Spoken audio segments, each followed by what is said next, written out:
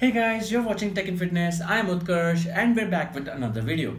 Guys, I made this video like about 6 years from now in 2011 and it was about how to make your own internet TV station for free. That video was hit. However, I still keep on getting questions like, sir, how to make your own internet TV station? That process was so complicated that we were not able to follow it up. Or is there any simpler way to create your own internet TV station for free? Guys, as I said, that video was uploaded back in 2011. So at that point of time, the technology was not that advanced, obviously. However, on this date, there are a lot of tools freely available over the internet that you can actually use to create your own internet TV station for free. And those are actually very easy to use. So in this video, we're going to learn how to make your own internet TV station for free using these updated tools. So keep watching, we'll be back.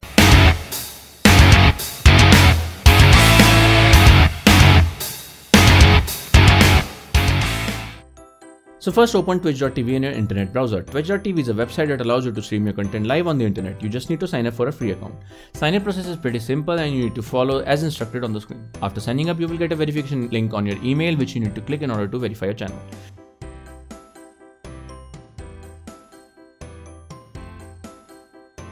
Once that's done, log into your account and click on profile on left top corner and select dashboard from the menu. Once you're there on the dashboard, click channel link on right hand panel under the settings sections.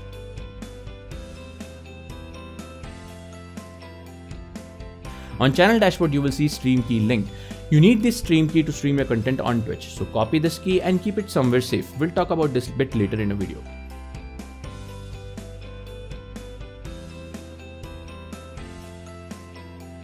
Once this is done, you're halfway down. Now open obsproject.com and download OBS Studio. I'm downloading it for Windows, but if you are a Mac or Linux user, you can download the respective version and rest all the process is pretty much same.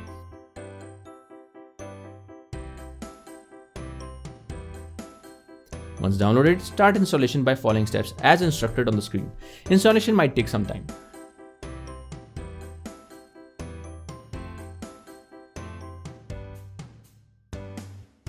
After installation is done, launch OBS Studio.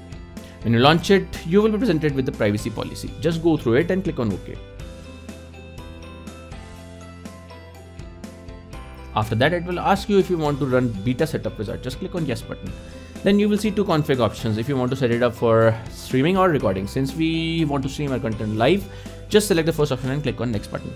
After that, it will ask you canvas resolution and frames per second. I'm selecting 1600 into 900 resolution and 30 FPS for simplicity. Click on next once you are done.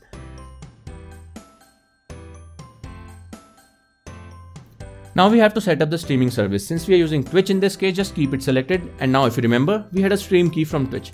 Just paste that stream key that you copied earlier and click on next button. Once this is done, OBS will start configuring itself for you automatically. You just need to wait for some time. This process is long and might take several minutes depending on your system's performance. Just be patient.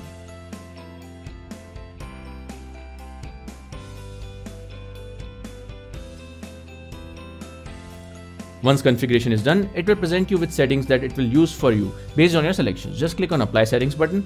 Now you can use OBS to stream your content. You can see there are two sections here. One is scenes and other is resources.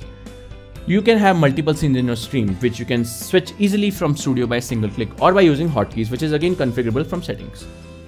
For each scene, you can have multiple media sources, which you can choose from tons of options which OBS provides. For the purpose of this tutorial, I'm going to add a media source which is one of my YouTube's video. You can browse media sources from your computer.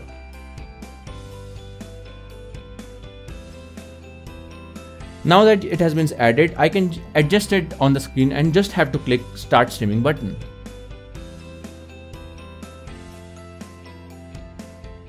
And that's it, we are streaming our content live on the internet.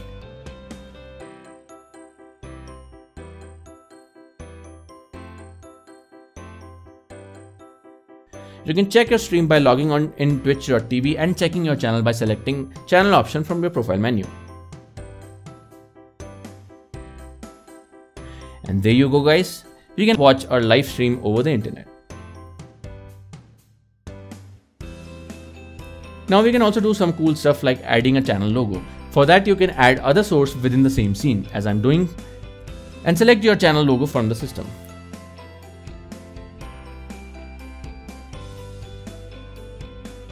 we can check if the logo shows up on our live stream. And yes, it does.